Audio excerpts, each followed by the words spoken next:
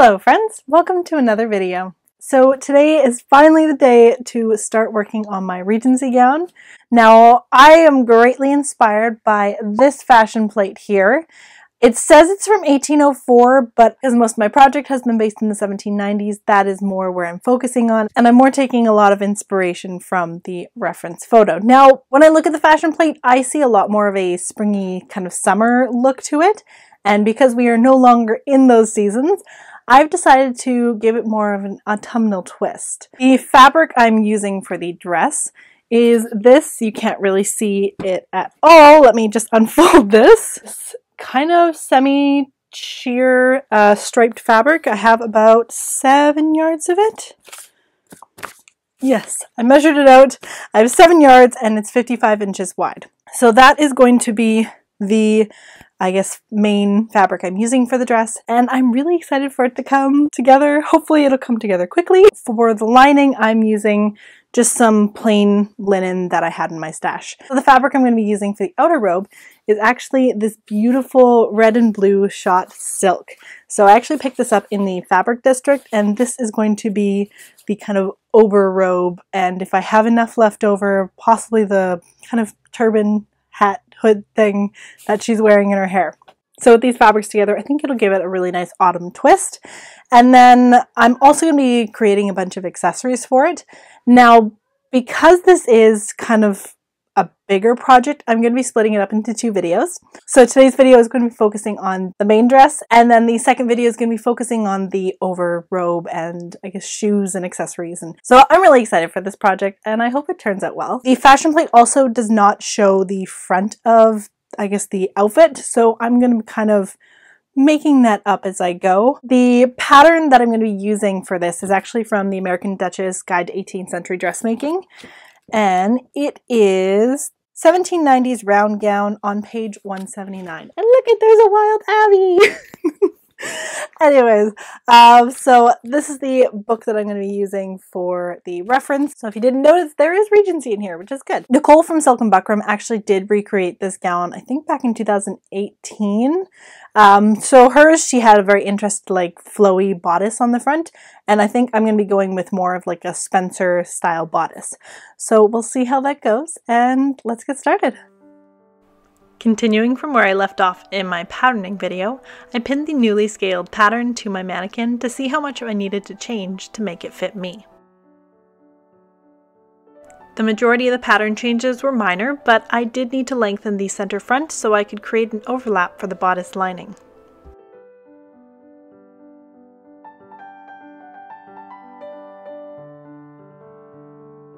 Okay, so at this point I have all my pattern pieces. Now, for the back fit good for the most part, so I'm just going to set these aside for a moment and start working on the front piece because that needed the most change. So first things first, this is too low, so I need to add some extra material into here to cover the bust, and I also need to raise this up just a little bit. So keeping this on the straight of grain, just going to simply cut this out and move it up just a little bit.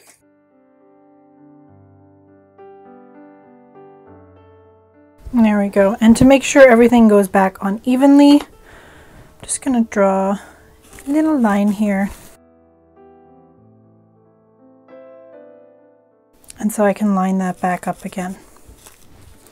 So I'm going to add about 1/2 inch.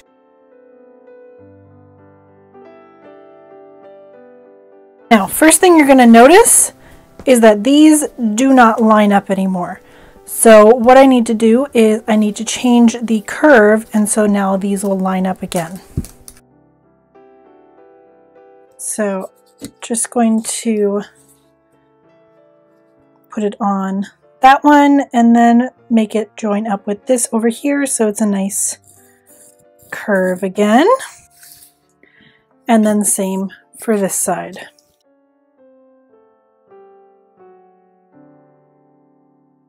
So that is to make it larger. To do it, if you wanted to make it smaller, essentially you do the same thing, but instead of moving the pieces apart, you would instead move them closer together, and then you'd fill in the area that was missing, and then just redraw that.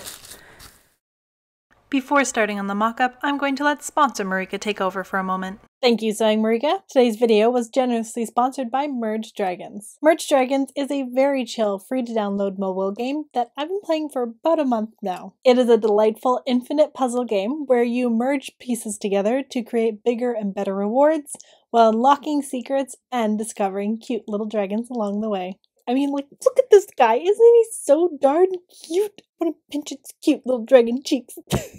The gameplay is fairly easy. At your camp, there are simple challenges you can complete by merging together objects to earn star points. And outside of the camp, there are more challenging puzzles to complete to earn treasure boxes and more dragons. Because who doesn't want more dragons? I particularly like trying to set up chain reactions to get extra points and pieces while merging the items. And if you're up to the challenge, you just may be able to merge enough pieces together to reveal all the wonders of the dragon world. If you want to try this game for yourself, you can click my link below to download Merge Dragons today. Thank you so much, Merge Dragons, for sponsoring today's video. Back to you, Sewing Marika. Thanks, sponsor Marika.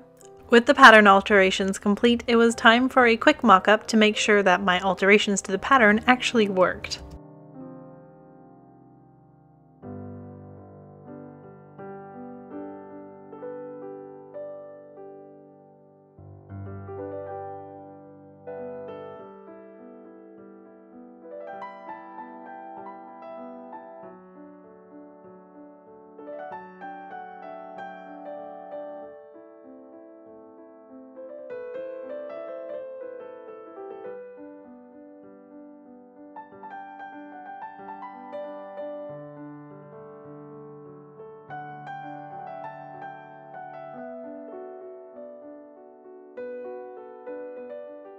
Alrighty, so I'm kind of doing a half fitting right now. Obviously, I don't have my understructures on.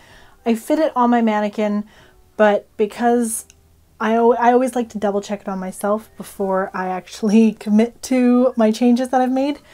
So far, this is fitting pretty good. The side seams, I tend to do these on backwards or inside out because I find it easier to make the alterations on myself. So I'm pretty happy with this. The sleeve is all right. I think I may, of course it'll fit differently when I have those on, but I may actually bring this over just ever so slightly just to give me a bit more, I guess, room on the shoulder.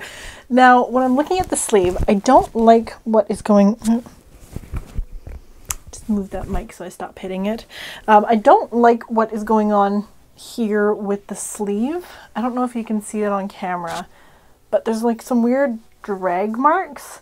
So I'm going to try kind of twisting the sleeve, or at least changing where it's sitting first and see if that changes that. Or I might just try a different sleeve. This is the sleeve that is in the American Duchess book. I also have this sleeve pattern, which is a single sleeve instead of a two-piece sleeve.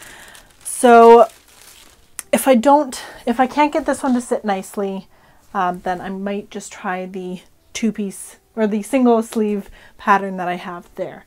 Overall, if you look at this, it's the same kind of construction that happened with the Rovler Francaise, where the sleeve is just kind of pulled up, except for instead of having the excess kind of tucked or pleated in the back, it all just kind of gets smooth into the shoulder. The back fit, it's not too bad. Obviously this does again change once I have my bodice on and everything. Everything will be lifted up quite a bit. But overall, I think I'm mostly happy with the fit. There's like some minor tweaks. I think it's gonna be pretty once it's done. I have to show you, look at this range of motion. Like, that is amazing. There's no like arm stuck here. The higher your armpit or arm area is, the more range of motion you have, which is great. That is looking pretty snazzy. I definitely need to lower that. You know what? I'm gonna get a marker. I want it to come. Did I get the mark?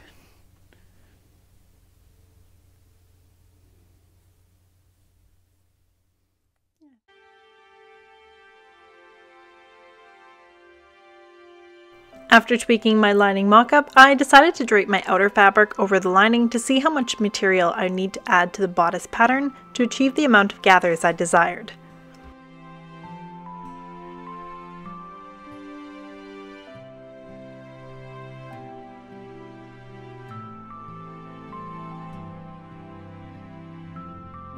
I always find there's a lot of fiddling and hemming and hawing when it comes to this part of the process, but once I had it arranged how I liked it, I pulled out my measuring tape and wrote down the measurements.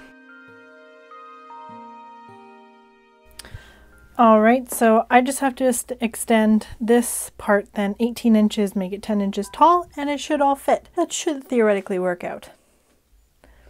Fingers crossed. 1790s is supposed to be simple. I think it'll be simpler once I get things more cut out and past the mock-up stage. Construction-wise, it should go together pretty quickly. It's just learning a new decade, or a new time period, or era, or whatever. Everything takes time when you're learning a new time.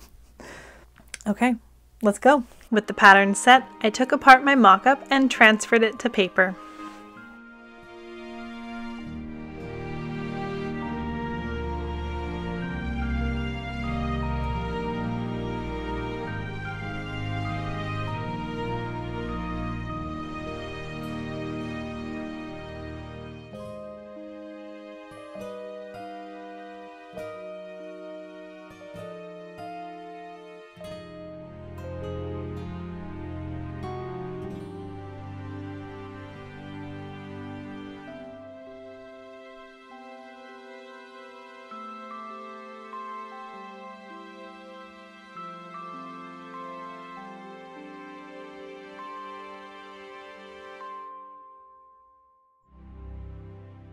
I also created my outer bodice pattern by tracing over the lining and then adding the length and height needed to create the gathers I had draped.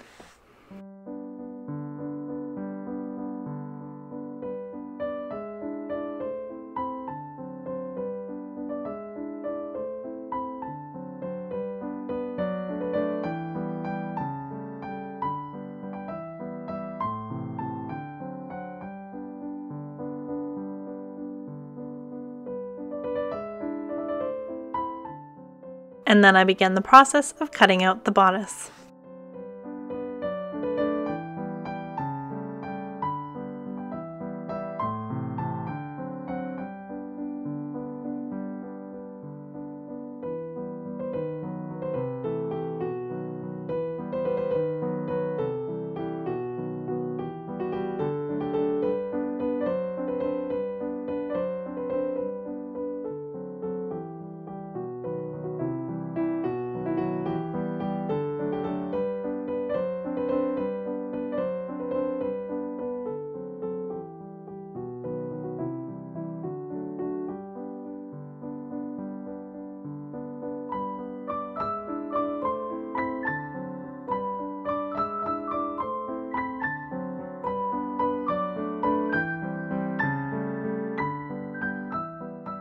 Next, I created the skirt pattern roughly following the American Duchess book. The skirt is extremely full, and half of it took up my entire living room floor. These pieces were much too large to cut out on my sewing table, as the back piece alone was 85 inches long, so I moved to the hall for this part of the process.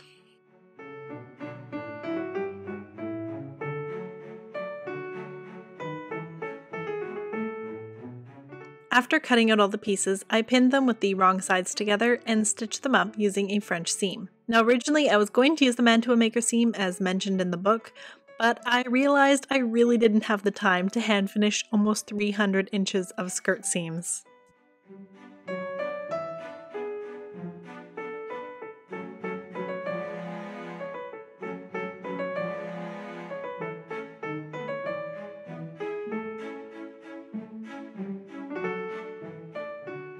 So I have the train pinned up for the moment right now because it is an extra 30 inches longer, so I really don't have the room at the moment. But one of the things that I was trying to figure out with this project is how they trained their gowns, because looking at, let's see, patterns of fashion, There's this one here that shows for, I think this is a riding habit, that they tie their train up. But this one also has small bands of tape to loop up train. But it doesn't say anywhere in this pattern, it was this one, how they actually loop it up. There's like no info in here on how that is looped up. So I've decided I wanted to experiment with it. I know it's mentioned in Northanger Abbey that the two girls who are friends, they would pin up each other's trains, but I can't find any mention online of how the trains were put up. So I guess I'm really just trying to experiment with this and see what I can do to figure that out. Because I love Regency trains, but oh my goodness, they are a pain in the butt to move in. Setting aside the skirt for the moment, I began putting the bodice together. I still don't really know why I decided to hand sew most of the bodice, as I was already pressed for time, but I think it was partly because of Cait's video, who is Willoughby and Rose here on YouTube, as she was able to hand sew an entire 1790s gown in a day. For the first step, I folded back the seam allowance of the lining and the outer fabric along the curved edges of the side, back, and back pieces, and ran a temporary running stitch through them. I then pinned the lining and the outer fabric along the neck edge of the back piece and stitched them together, and then turned them right side out and gave them a quick press. Next, I layered the side back lining and outer fabric on top of each other with the right sides facing out and pinned them to the back piece, with the outer fabric sandwiched in the middle.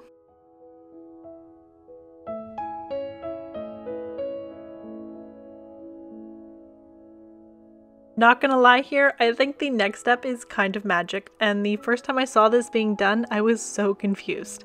So I then stitched all 4 layers together with the stitch that has no name, but it is sometimes referred to as the English seam.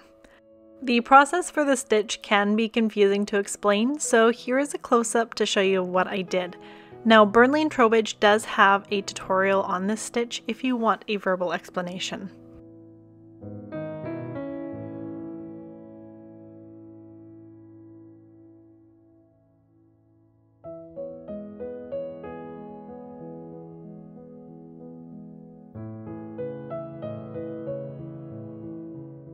So this is what the stitch looks like once it's been complete on the inside,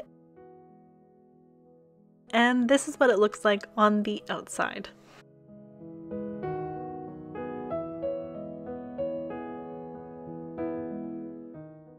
I then repeated the stitch on the other side of the bodice, and then set the back bodice aside for the moment.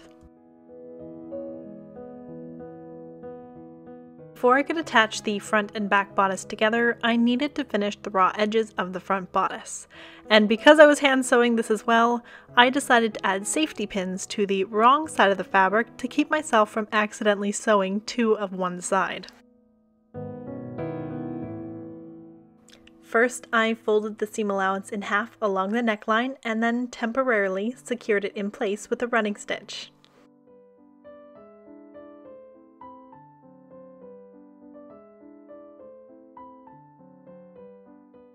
I then folded it once again and secured it with a small whip stitch.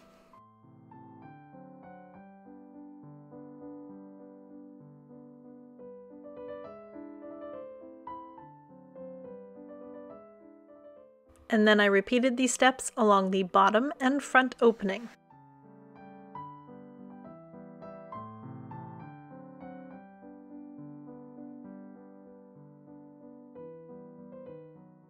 Moving to the outer fabric, I turned the neck edge under by 1/8 of an inch with a running stitch.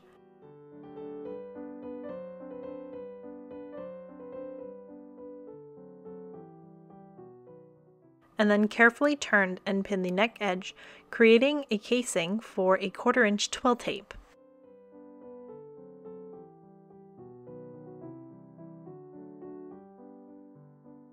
I then realized I forgot to finish the front opening and quickly remedied that with a quick turn and turn hem.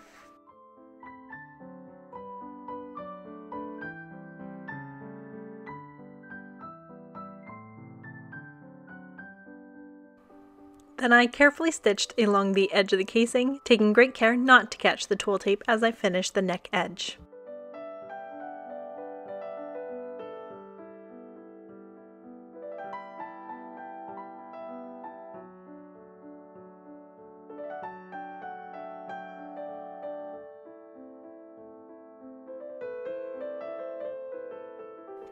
Starting on the shoulder straps, I pinned and sewed the lining and the outer fabric together along the neck edge.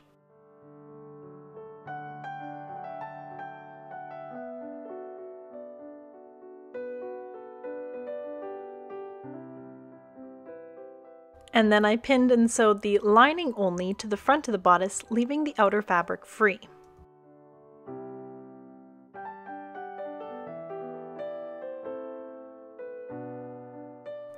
I then pinned the backstrap lining in place, and the bodice was ready for a fitting.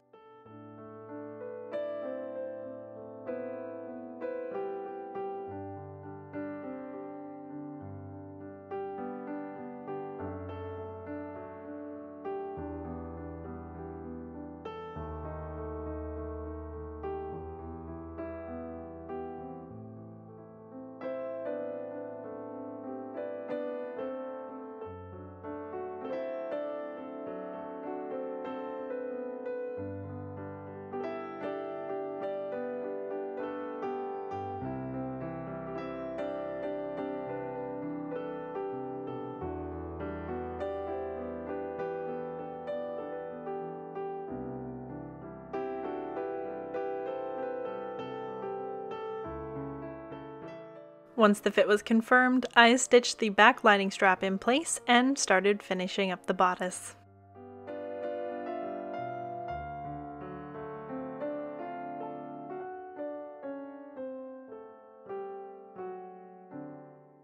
First, I began by trimming away the excess seam allowance in the side seams to 1/2 inch, and then pinned the outer fabric over the raw edge.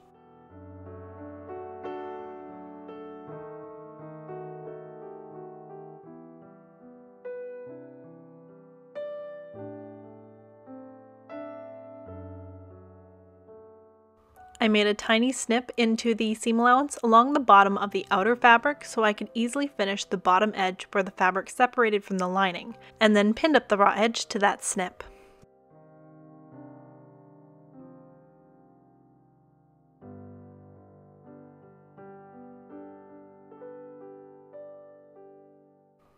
Using an applique stitch, I then stitched up the side seam.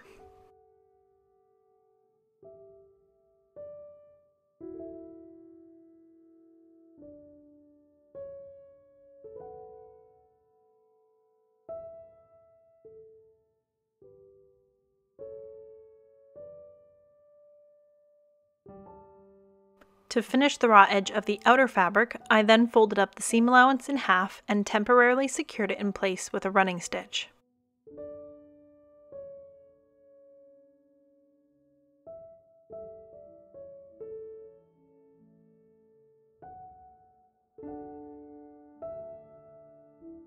I then folded that edge up once again so it then matched the seam allowance and whipped the edge in place.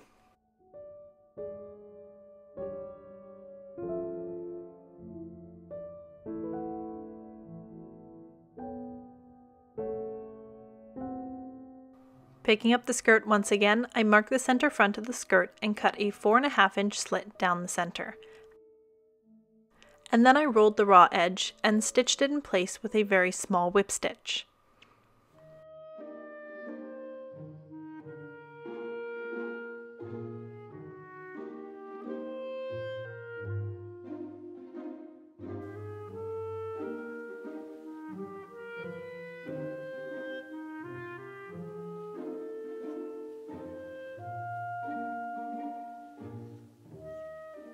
Moving over to the machine, I then turned the raw edge of the skirt over by 1/4 inch and stitched around the top edge of it.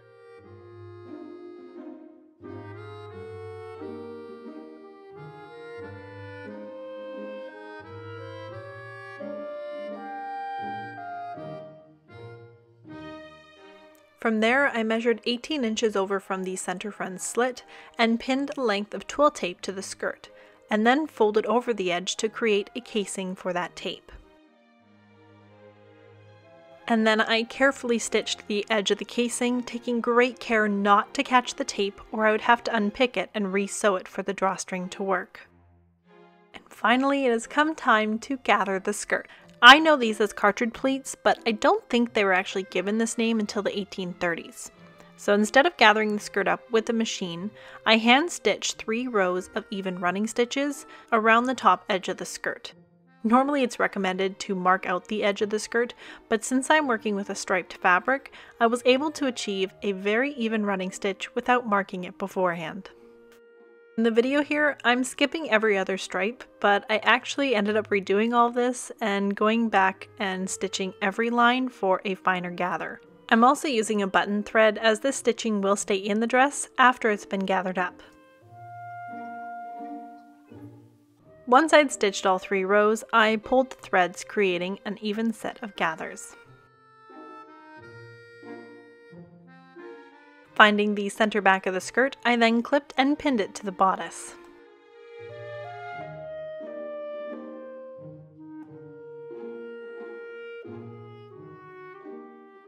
To attach the pieces together, I used a fine whip stitch along the ungathered edge, taking care not to catch the tape inside the casing.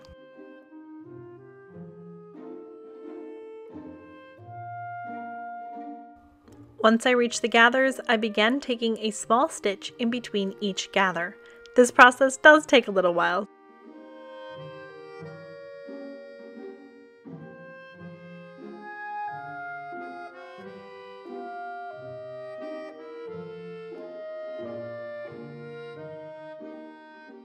With the skirt attached to the bodice, I then hemmed the bottom of the skirt by turning it up with a double turn hem and stitching it in place.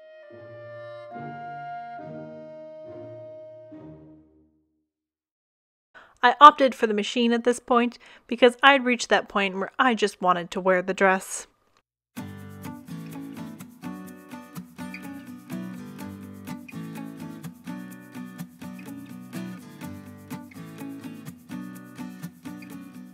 Alrighty, today is the day I finish this dress. All that's left to do is the sleeves. I ended up not using the design from the American Duchess book. I ended up going with the sleeve from the Cut of Women's Clothes. I think that design just works better for what I'm looking for. So this is the dress so far. I love it. Also, lovely piece of jewelry here from Dames a la Mode. I think it's the perfect touch for this outfit. So I'm getting this finished today and I'm really excited. It's time to get back to work. I changed a few things on the original pattern and then marked the changes with a Sharpie on the mock-up before taking it apart.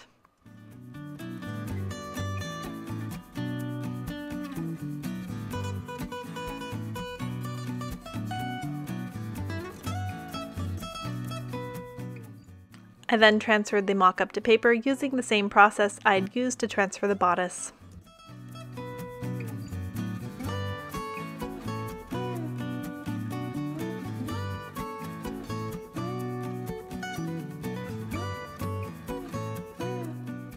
And then I cut out both sleeves.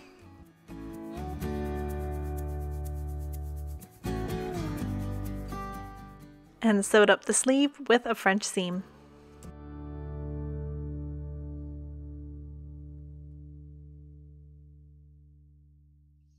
Okay, so I have the sleeves just pinned in on underneath. So I just wanted to make sure that it was sitting in the correct spot before I went and stitched that in. They are looking pretty good. I'm loving how this looks so far. So I guess the next step is just sewing in the sleeves underneath, and then this gets pinned and stitched over top, and then the strap gets stitched over that, finishing off the top edge of this. Obviously I'm not wearing the Regency undergarments underneath, but even like just this, it looks good. I love it.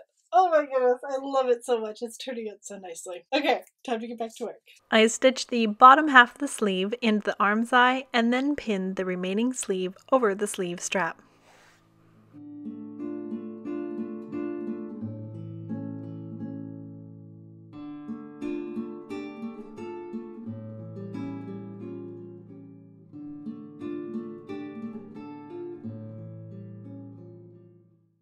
To make sure the pleats are even on either side, I like to use my finger as a measurement because I find it's the easiest and fastest way to quickly transfer it over.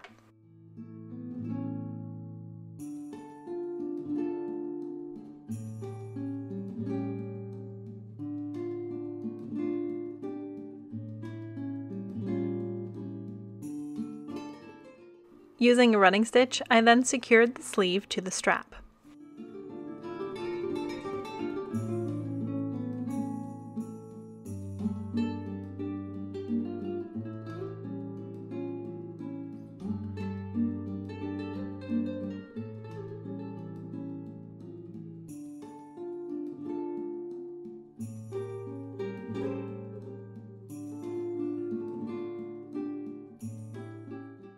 Then I pinned the outer strap fabric over the raw edge.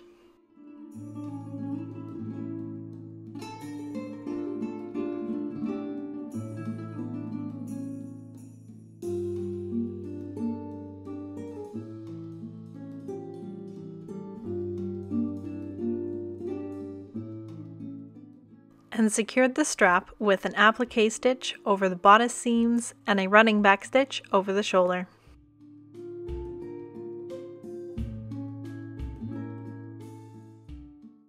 And just like that, the dress was done.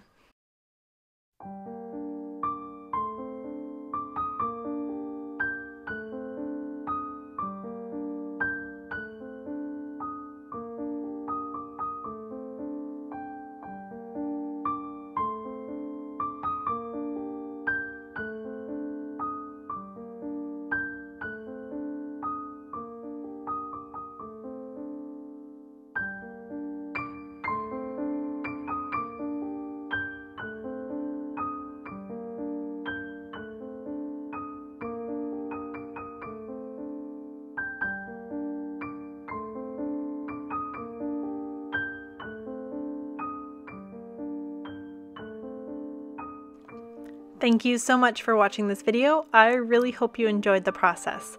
I will have part 2 out in just a few weeks, so I hope to see you again soon. Bye!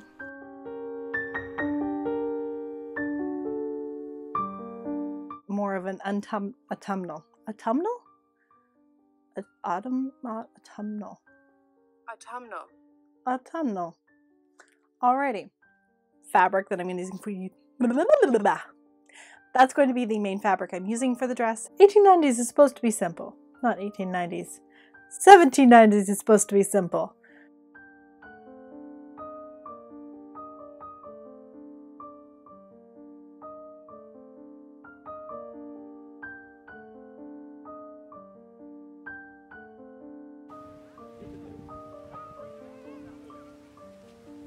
I just about slipped.